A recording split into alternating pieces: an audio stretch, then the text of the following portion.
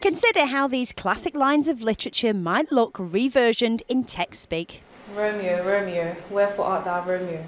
Well, you might find it amusing, but for teachers it's nothing to loll about. How do I love thee?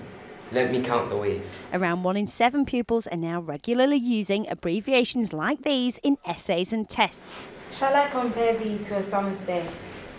People want to communicate as quickly as possible and as easily as possible. So naturally, abbreviations and initialisms are going to slip more into the way that people communicate through these new forms of technology. And OMG, this lot agree. I'm so used to speaking like that and writing like that when I'm talking to my friends, so sometimes it just pops up when I'm writing. I suppose you feel more relaxed when using that. It's a bit more laid-back language. It's a bit easier to use and it puts you in your comfort zone. There is some times where your brain wants you to write text because obviously you're on the phone so much, but because your teachers are always telling you speak formal English, so you kind of remember not to. But not all of them think it's a problem. To be or not to be, that is the question, lol. So we should accept slang because the English language is always evolving.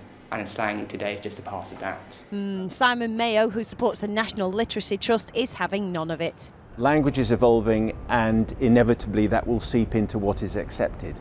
But I think it's also important that kids know that if you write that, you'll get a lower mark. And if you write it the other way, you'll get a higher mark. And if you want to do better, you have to write it like that. And it doesn't matter whether you don't like it.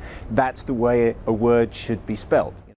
Of course, here in Camberwell, our pupils know that there's a time and a place for text speak and would never use it out of context, which is more than can be said for some people. Ruth Liptrot, 5 News.